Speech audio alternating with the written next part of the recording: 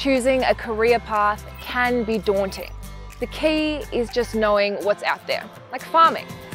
You might think you know farming, it's what feeds you, it's all across Victoria, but do you really know it? Let me introduce you.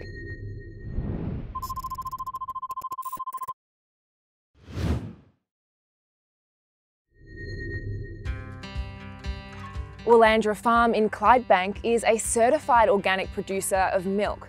The farm is working with nature to produce milk and aiming to be a certified carbon neutral farm by 2025. It's a great example of agriculture complementing and supporting the natural environment. Some would describe our style of farming as regenerative. It's about getting more life on the farm, particularly in the soil, and more life in the paddock, so more diversity of plants, more trees, more shrubs, more wildlife. When you're certified organic, it means at least 95% of the cow's diet must be organic feed. So for us, that's generally the feed that we grow on the farm.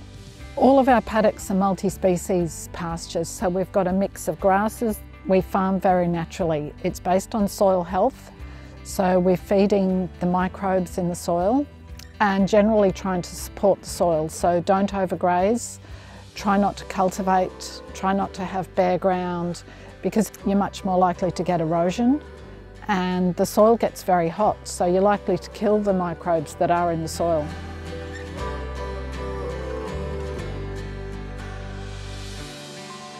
Our average annual rainfall is about 600 mils, so we're very reliant on irrigation.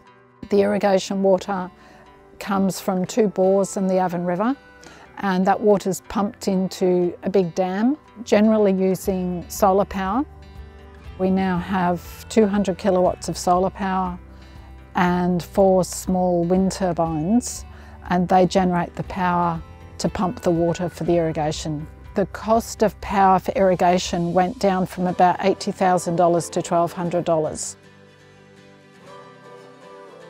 This farm is about 870 acres and we're milking about 375 at the moment. The cow collars are becoming common on quite a lot of farms because they record the cow's activity during the day. So we've got cow 7023 here, and it tells me she's been milking for 161 days and she should hopefully be in calf.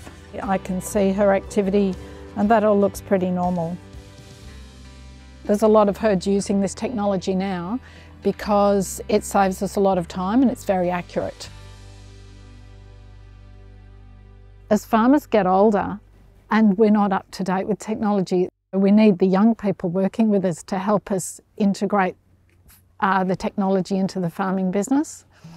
So for example, Tia, who works with us, is using this app called Field Margin, and she's mapping the paddock fences for us. This is the app called Field Margin. We haven't done a whole lot of paddocks yet because it's only fairly new to us, but all of these grey sections up here are our recently made paddocks on our new laneway. And you can do this in the paddock as well if you want to drive around on a motorbike and map out each fence post, but Google Earth has already actually provided a satellite for this paddock.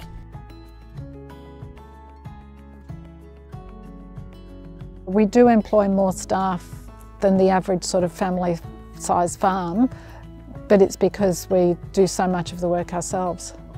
The people who work for us, I think, get a really good variety of experiences. It's very enjoyable, doing lots of different things every day and get to work outside. I always knew that I wanted to work outside. I also think it's really rewarding watching the calves that you rear grow up. There's a lot of variety on the farm and it's not all about manual labour. Like, there's so much technology that we use. So we need people with a lot of different skills. So we do need to be showing what we do on farms and how interesting and rewarding this work is.